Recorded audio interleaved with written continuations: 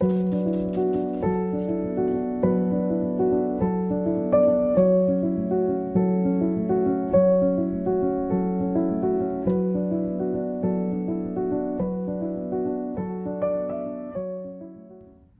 everyone, welcome back to my channel. In this video, I'm going to share with you a very easy way to make your doors look sophisticated. Now, behind me, I have these French doors that are leading into my Carolina room. And so while I promised you guys last week that I would show you a living room transformation, it still has a little bit more to go before I'm able to release the full reveal.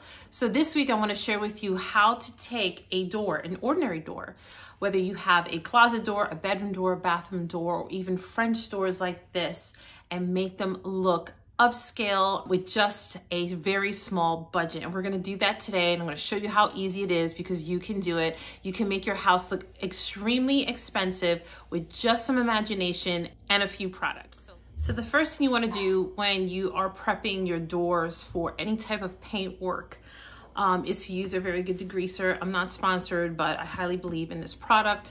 A lot of people who flip furniture or just restore furniture in general, just really highly recommend this. It really does a good job at pulling out all of the oils, the grease that's behind any film, any residue from your surface. So that is the first step. Now, in my last video of the transformation for the Carolina room, you can see behind me, I painted the window frames black, the door frames black, and I use this product, which I didn't show on camera, but I used this product.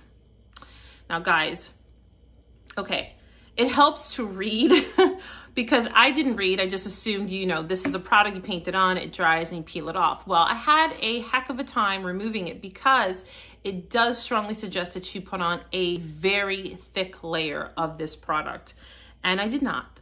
I use it very sparingly, and I was left with taking a razor blade and scraping for 2 to 3 days the residue off of all of those glass panels.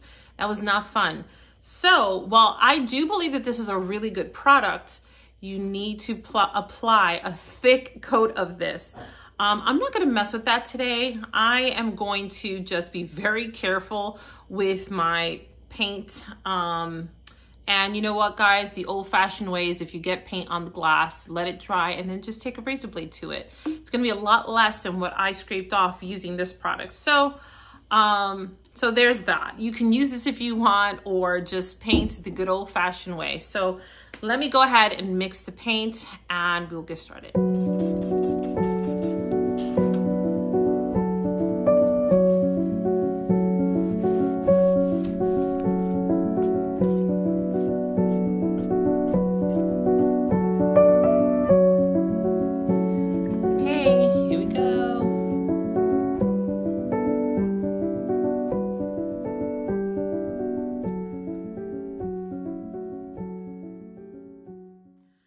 Okay, everyone, it is the next day. The doors are now dry, and I cleaned them with vinegar so that we get all of the debris off from there.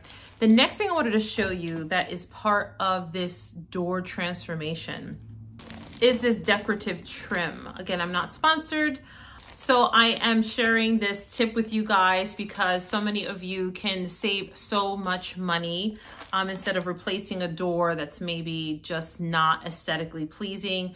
With just some paint and just some molding trim, you can completely transform a door. And that is exactly what we're going to do. So I have one out of the bag I'm going to show you. And of course, when you buy this, make sure that you just check the width. They come in different widths. And this is the one that I selected. The width doesn't say, but this is a 25-foot roll, and it's going to probably do 1.5 doors. So I do have 2 rolls with me. This is the sticker part. You're going to remove the sticker in the back, and you are going to create your grid pattern here. Now, have your grid pattern already picked out on how you want to design it before you just start going for it.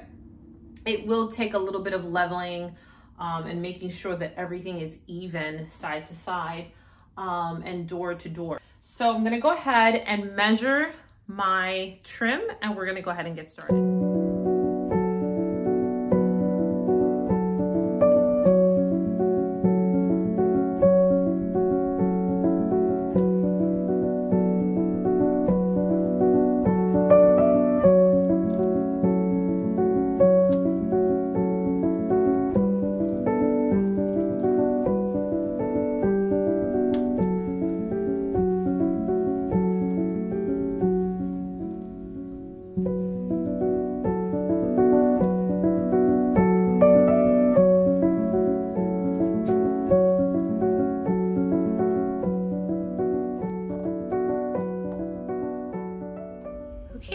got one done.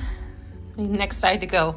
And something that I want to note, if you're going to do any doors or windows, is to lightly sand them for the best paint adhesion. Now, I took a shortcut and I did not sand my doors, but I highly suggest that you lightly sand your doors so that you will get the best paint results and longevity, because that's how your paint's gonna really grip on there. You can totally prime as well. I just skip all those steps because down the road, we plan on replacing these doors. So for now, this is a super quick fix that I thought of sharing with you guys if you have windows that you are looking to transform, or even if you have these French doors here. I want to show you how easy it is, how this turned out. It looks so stunning. It looks so sophisticated, guys. And my entryway to the front door is right in front of me here. So the focal point leads right to these beautiful doors with these lines. And so I couldn't be more excited about this little mini transformation with some paint and some molding from Amazon, which, by the way, it will be linked in my description box. You can completely transform your bedroom doors, living room doors, your French doors, patio doors. The sky's the limit. And if you're wondering why I didn't show the doors from the opposite side, is because right in front of me is my dining room, which is a whole new transformation that is about to nearly be done. We are still in the process of transforming this room, so I was not able to go in there and flip the camera around. Now, if you are wondering if this is black on the other side, it is not. So what I will do is take more of this molding and go on the inside and just follow the same lines. Super easy peasy.